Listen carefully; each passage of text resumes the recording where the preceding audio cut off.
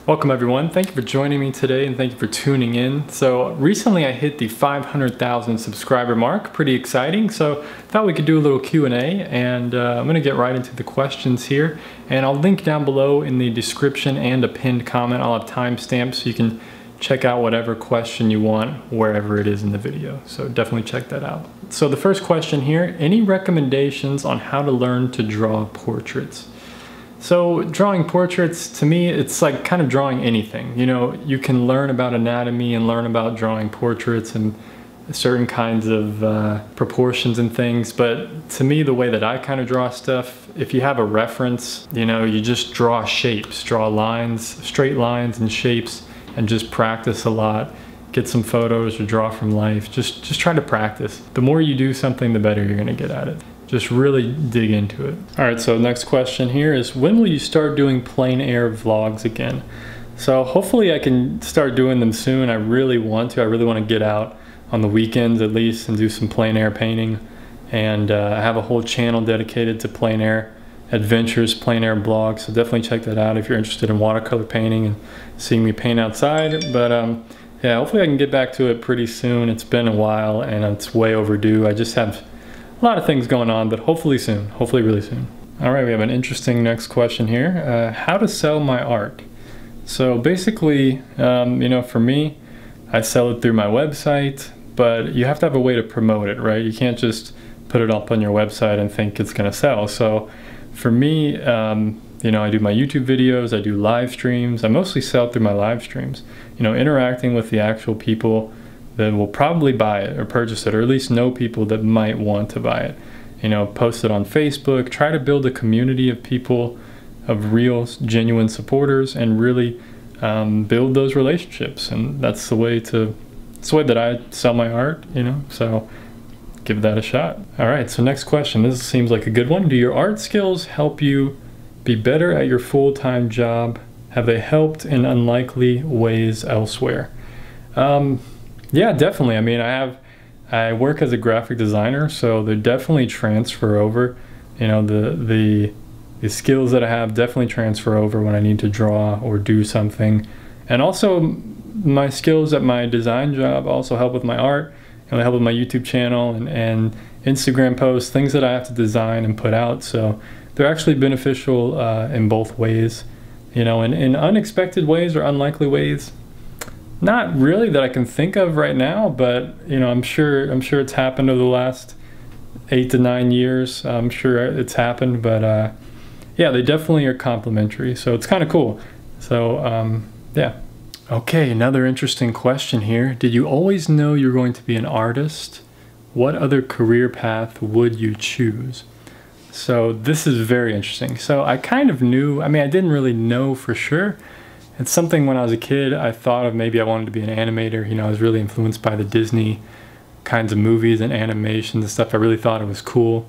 I had no idea I would get into it like that. I didn't know that I would be able to do it. You know, when you're a young kid, it's like you don't really think you could possibly do that, because it's just, you look up to those people and you're like, wow, it's so cool. But for me, yeah, I guess once I got to high school and then college, I kind of knew I wanted to be an artist. I got into graphic design, and that's what I do as my full-time job now currently, but you know, I'm trying to get out of it and do my art full-time. So if I didn't have art at all and I wanted to do something else, I would probably do something very different, very, very different, maybe a little different, like a geologist or a paleontologist, or something with the earth, something with nature, something outdoors, but something that's about history and like looking back in time. Something very interesting like that. It's kind of stuff I'm interested in.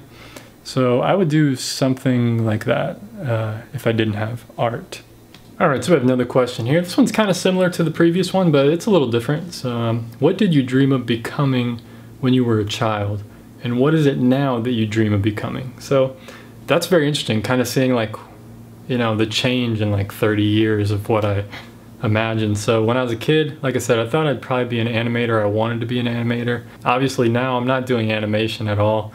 Not really interested in that at all. So I think now I really want to become, you know, just my own artist. I want to go out and travel. I want to document things. I like creating videos. I always wanted to create like some kind of high quality kind of documentary type of videos and stuff. I think I have a lot of different directions of things that I would really like to do. I would like to like create a series of plein air adventure videos that are very high quality, like have someone like a cameraman follow me around and document it, so I don't have to worry about the filming aspect of it, just really make them look cool. Like that's kind of my dream of what I would like to do. I have like a cool series where I travel to different countries and make like a video or a series of videos, like episodes for each country, and kind of like explore the culture, the architecture, the landscape, talk to the people, get interviews and their thoughts on art and everything. Like have this whole interesting kind of videos that I've never seen happened that are intertwined with art as well, that have me painting what I'm experiencing. So kind of like a plein air experience. So yeah, that's what I would like to do, to be honest. Yeah. All right, next question. So of course we get this kind of question. Were you ever bad at art? I mean, of course, I think everyone is when they first start. You know, when I was a kid, I made a video a few months ago showing all this art, or a lot of the art that I made when I was a kid, that I just recently got back from my mom. She saved, luckily. And yeah, it was bad. I was bad. I drew cartoons and stuff. You might not think it's that bad. It's bad compared to what I can do now, but maybe it wasn't bad for a kid. But, you know, everyone has to practice. Everyone starts somewhere. And yeah, it was definitely bad. Definitely bad. All right, next question. Who's your favorite artist and why? Well, that's always a tough one for me to answer. I don't really have like a particular favorite artist, really. I don't really look at much art, to be honest, nowadays. I kind of just do my own thing. I don't really look at a lot of different artists or follow a lot of different people anymore. If I had to name one guy from the past, John Singer Sargent. If I had to name one guy that's alive, contemporary, I would say Alvaro Castagnet, Spanish guy, I believe. Really like his approach, very loose and expressive. I like his attitude, his bravado, his confidence. I think Sargent kind of had the same kind of thing. So yeah, those are the guys I kind of like and kind of look up to, I guess, if I had to. But I don't really have like a favorite. Those are just kind of two big inspirations. And also Aaron Blaise when it comes to like pen and ink drawings and stuff. But for paintings and watercolor, it would be John Singer Sargent. He's good at drawing as well, and so is Alvaro. So there you go. Okay, next question. Where would you like to visit and paint? Well, that's very challenging. There's many places I'd like to visit and paint. My big priority is to go to Asia. That's really what I want to do next. I really want to go to Asia, like Southeast Asia. So that's probably where I'm going to head next. Eventually, you know, there's many places I want to go, like Japan, Germany, Morocco, places in the Middle East, maybe Africa as well. I want to go all over, you know, New Zealand, Australia, probably Southeast Asia first, definitely. Malaysia, probably. All right, next one, here we go. Do you ever think you'll bring back your long hair? So most of you, if you followed me for years, you know I had long hair at one point for like a year or two. I was growing it out, and I eventually just cut it off and made it this short. Just got tired of it. Probably not, but I'll never say never. Okay, never say never. I might bring it back eventually, but in the foreseeable future, probably not. All right, so next question here. At what point in learning art did you yourself feel demotivated and not by any external influences? That's very interesting. Also, what was the reason for the demotivation and how did you overcome it? Well, I'm not sure what you mean by external influences. Not really by anybody else, but there's always influences, right? There's factors for everything. There's always external things. Everything's external, right? Except for your own thoughts about things and your own feelings. So in a way, you know, I'm not really sure exactly what you mean by that. It's a pretty interesting question. And then you ask, what's the reason for the demotivation? So that's the external influence, right? So the reason. You know, a few years ago, I got demotivated a few times, and I did quit art for real for like 2 months, and I quit my YouTube, just quit everything. And I think it was necessary at that time. I think I needed a break. Sometimes you need a break. And if you can afford to take a break like that, and you need it, then do it. But nowadays, it's not something I would do. if I feel that way nowadays, I'm gonna push through it and just keep going. I'm not gonna give up, I'm not gonna quit, I'm not gonna stop. I'm gonna fight through that feeling and just keep creating. Because eventually you'll get it back. You'll get it back if it's something you really love. So how did you overcome it back then? How did I overcome it, and what was the reason for the demotivation? So it was really just comparing myself to others, having this doubt, feeling like I could never do it. Like I felt like, man, I'm never gonna be able to make this a business. I'm never gonna be able to get good at my art. I'm never gonna be like that person. I'm never gonna be like them and do what they're doing. And at that time, I wanted to get into galleries with my paintings and stuff, and I just felt like, oh, I'm never gonna be able to do that and make a living the way they do. I'll never be as good as they are. And I realized, like, I don't want to be like them. I don't want to be just like them or follow their path. I want to do something different. I want to be better. I want to be my own artist, be myself. So overcome it, I just realized I can't quit. I got to keep going. So it's just this burning passion inside of me. That's how I overcame it. But I think if you just keep creating every day that you can, you're going to overcome it. Just push through it. So we have an interesting question here. How do I find my style? Well, I would say to find your style, you forget about style. Don't worry about it. Just keep drawing, keep painting, keep creating. Whatever it is you do, just do whatever feels natural to you. Draw the way you naturally draw, paint the way you naturally paint. You know, look at some influences, try to find what really inspires you, what influences you, but don't try to make your art look like theirs. You know, just take a few things you like from it. Take the colors or take the line work or whatever it is that inspires you. The method, the way that they create it, whatever it is. Take a few little influences from it, then put all that aside and then just create your own stuff using some of those influences. Like, have that in your head, but don't like intentionally do it as much. Just create, freely create over time your style. Style comes from many different things. I'm gonna make a whole video about this. I'm just quickly answering this. But style is across a body of work. So you can't just have one style for one piece of art. A style appears after you see many, many pieces. Don't worry about style, forget about it. It's not important. Just draw the way you draw, paint the way you paint, a style will appear. That's what you should do. Okay, where do you get your ideas for what to draw? How do you find what is best or what technique suits you? So all this is experimentation. That's really the simple answer. Everything is experimentation. I draw many, many things, and then I find, for me, what I like the best. You know, and I discovered, for me, it's animals. I like drawing animals. I like using pen and ink, and this was all through experimentation over many, many years. I'm gonna make a whole video on this topic. I actually have one planned of how do you get ideas for what to draw. So using Pinterest is huge, and I'm going to go into more depth into that in a future video, so definitely stay tuned for that one. You know, finding your technique and what's best and all that, experimentation, a ton of experimentation. Okay, so this next one, this person asked 3 questions, but I'm just going to answer the first one. What is the hardest time you have experienced? So I think for me, the hardest time I've ever experienced was when I was 15 years old, 2005. Lost my house in Hurricane Katrina. I think for me, that was probably the most difficult situation my entire life to deal with. I've never had to deal with anything like that. I lost everything I'd ever owned, lost my home, had to switch schools, moved to my mom's house. Everything was new. I was very depressed for many years after that. So that was something very difficult to deal with. But now when I look back at it, it was a blessing. It was a blessing in disguise.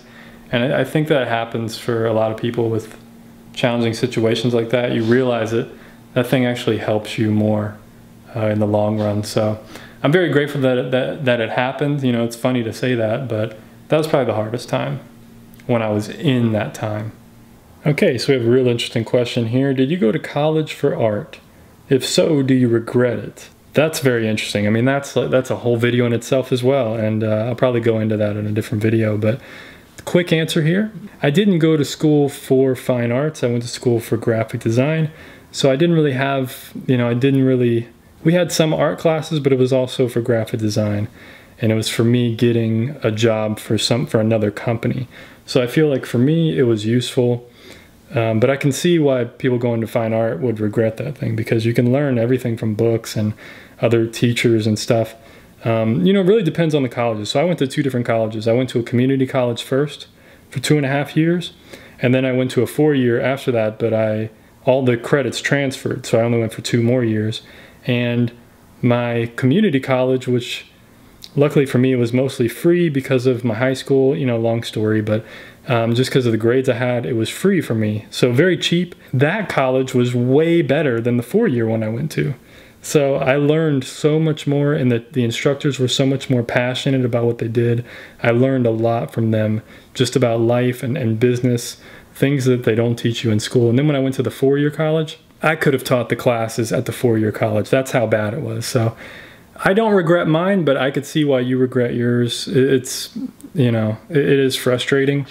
But the best thing you can do is just pay off your loan, your student debt as quickly as possible if you have any, and just move on. That's what I did for me. You know, that 4-year college, when I went for 2 years, you know, I ended up racking up like $15,000 of debt, which isn't a lot compared to schools nowadays, but it was a lot for me. It was a lot for me, and it took me like 2 or 3 years to pay it off, but I did it very quickly. Yeah, no regrets. I learned a lot. It's got me to where I am today, so I guess that's it.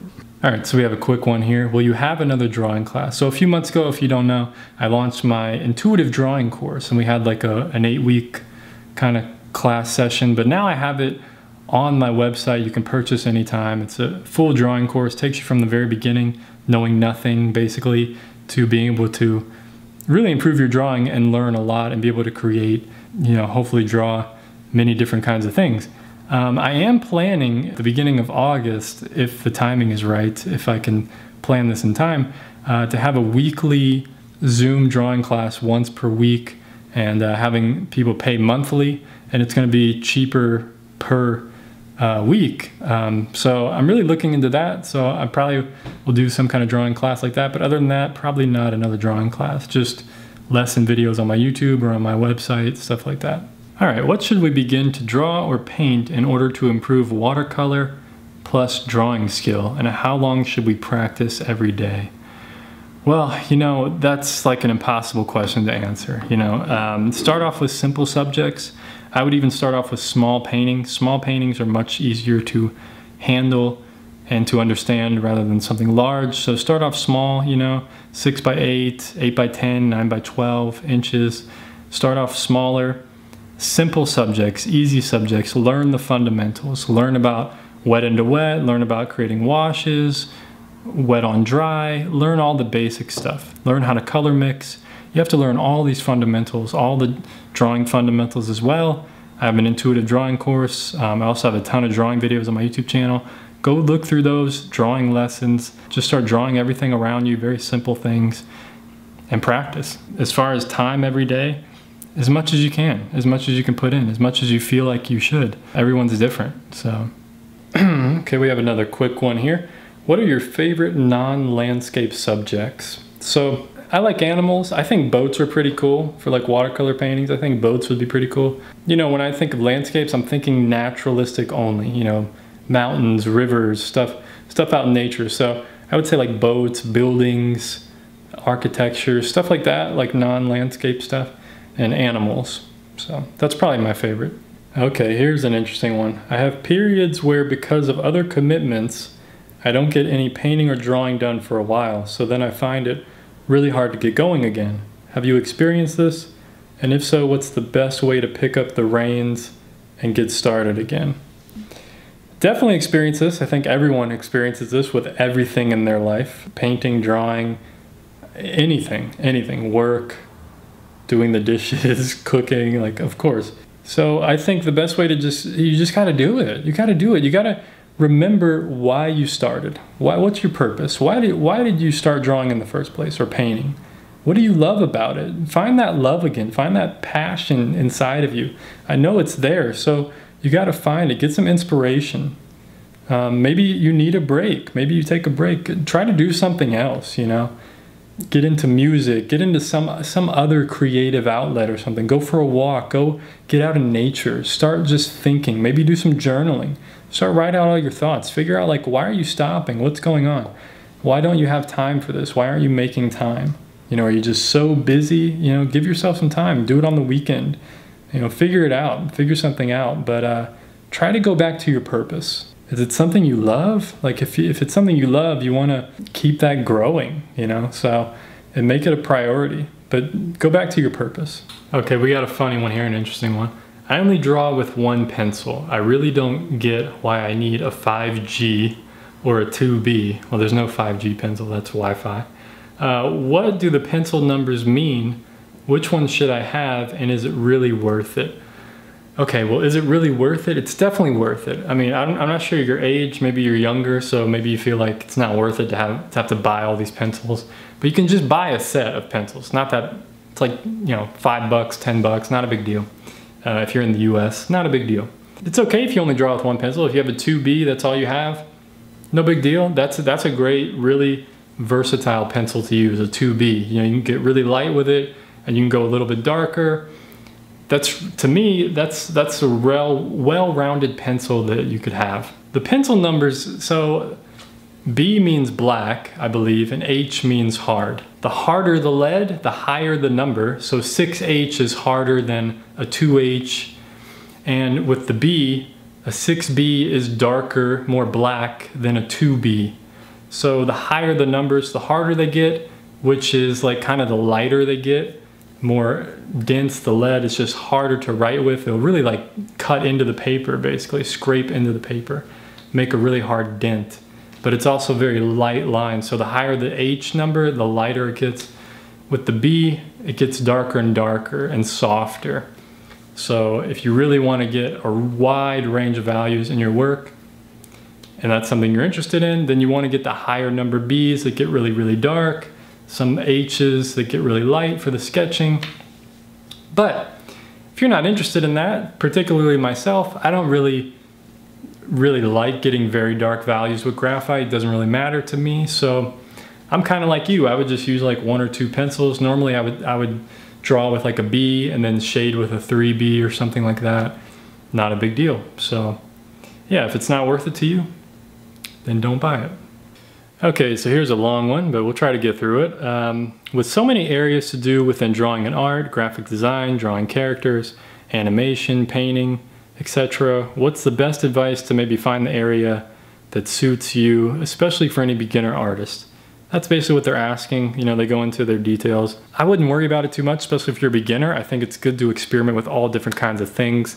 I think it'll eventually, you'll narrow yourself down. You know, for me, even over these last few years, I mean, I started out many years ago, before I even thought I would get into painting full time. I was kind of focused on illustration, and I was doing watercolor with pen and ink illustrations. I did that for like a year while in college, and then after college, I got into acrylics for like 4 years, 5 years. Then I got into oil painting for like 3 years, totally gave up on acrylics, totally gave up on watercolor. I went to oil painting. Then I went back to watercolors for plein air sketches, got rid of oils, and that's where I'm at now. I do watercolors, and then I do pen and ink sketches on toned paper. So it took me a while to narrow down what I want, and I think right now the stuff that I'm doing is what I really want to do, as far as I can tell. But so I think just keep going, because each thing is going to help you with the other. You know, some stuff in painting and drawing can help you with the graphic design. The graphic design work can help you with the composition and stuff.